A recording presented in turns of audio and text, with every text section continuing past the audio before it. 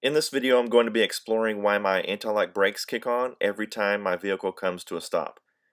Every single time. On dry pavement.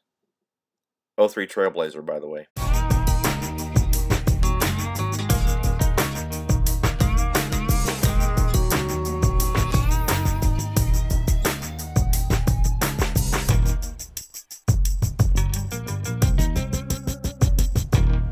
Alright, so I've got this interesting situation going on with my Trailblazer. Brakes work really good. I just replaced all the rotors and pads on this thing. But when I come to a stop, when I get down to about 5 miles an hour and I'm coming to a complete stop, the ABS system kicks on and my brake pedal does that brrr sound. I'm pretty sure it's the wheel speed sensors on my hubs. Real quick and dirty way to check which sensor might be failing is to let go of the steering wheel as you're coming to a stop and see if the steering wheel turns to one direction or the other. Whichever way it turns, the opposite wheel, the opposite side is the problem. I'll demonstrate here real quick.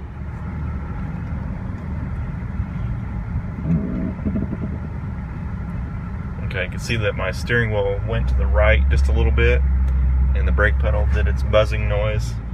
Alright, so I think that my driver's side wheel speed sensor is bad, or it's just not getting a very good reading. I've done some research on this. The hubs can get some rust, scale and stuff built up on it and cause the wheel sensor to actually, there it goes again, the wheel sensor to actually raise kind of out of its spot, and it's probably thrown it out of its proper position just enough to really cause it to mess up. What it's thinking is the wheel goes from about 4 miles an hour to 0, and that jump from that speed to 0, the computer think that you're losing traction, and so your ABS comes on. I'm gonna take a look at this, check the connections, clean whatever I can, and see if that doesn't do the trick. Another thing to consider would be potentially just pulling the ABS fuse out of the fuse panel and disabling the ABS system altogether. So I may just try that, just to pull out the ABS and then run around the parking lot a little bit again and see what happens. Alright, I'm under the hood and I just pulled the cover off the fuse panel here. The ABS is fuse number 33. And that is right there. Alright, obviously pulling this fuse is going to trip the ABS and brake lights. So let's just drive around the parking lot real quick. I'm going to go ahead and hit the brakes. Okay. It's not doing it. Obviously it's not gonna, because we pulled the fuse and so there's no continuity. So if I want to really truly fix it, then I would pull the wheel sensor out of the hub and clean the surface around the sensor and bolt it back into place and see if that does anything. And if that doesn't work, then it's probably going to need a new wire, a new sensor. First thing I'm going to do is remove the caliper bolts and remove the caliper. You may need to put an 18mm wrench right here on this little nut. That may help you loosen the caliper bolt. Just going to set that aside. Next, we've got these two 18mm bolts right here. You may need a breaker bar to get these off. Got those loose, and then we'll get the caliper bracket and the brake pads off. Alright, whoops. You want to try to avoid that happening. Okay, next we're going to take the brake rotor off. They put these nice bolt holes right here. If the rotor is stuck, you can thread a bolt in there and pry it, basically pry it off of the hub there. So now that I've got the rotor off, I can see wheel speed sensor right here. There's an Allen bolt right here.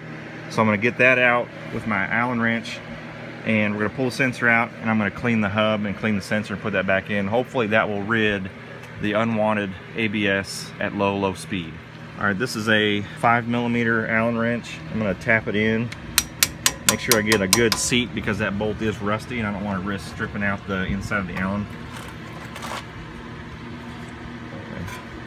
I'm just going to use a screwdriver, kind of pry on it a little bit. It's just made out of plastic, so you got to be real careful. You can see that there's rust buildup around the edges. So what I'm going to do is clean this surface off, clean that surface, and then clean the sensor. And I'm going to do that, put it all back in, and take care of it on the driver's side, and that should hopefully remedy the unwanted ABS. If it doesn't, then I probably have a bad sensor here and I just have to replace the whole line.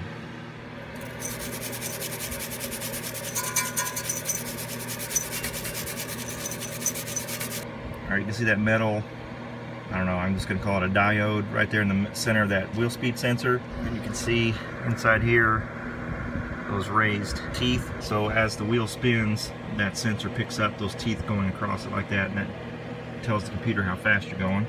And if that gets gummed up or too far away from the hub, then it's not going to work properly.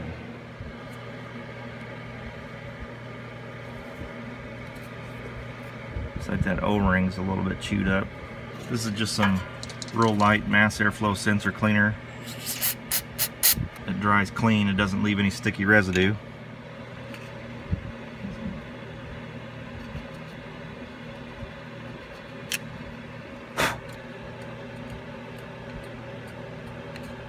Scrape all this gunk off the best I can.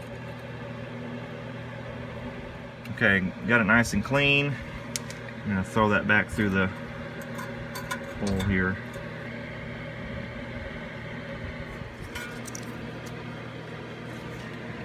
It's snug. Again, I don't want to over tighten it because that is plastic. I don't want that to crack. I'm going to do this the same way on the driver's side, and we'll see if this fixes the issue. Alright, I'm on the driver's side. I've got the wheel speed sensor off, and you can see just how much scale builds up around the sensor.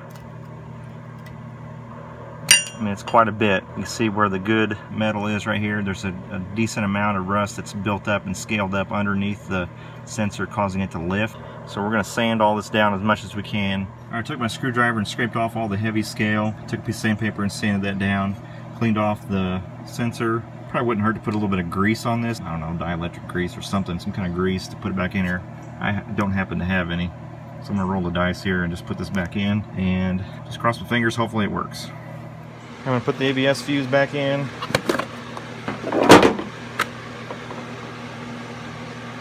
It's that one right there. Alright, I drove the Trailblazer to work this morning, and the ABS issue is fixed. The lights have gone off on the dashboard, and the ABS system does not kick on under 5 miles per hour anymore. Check it out.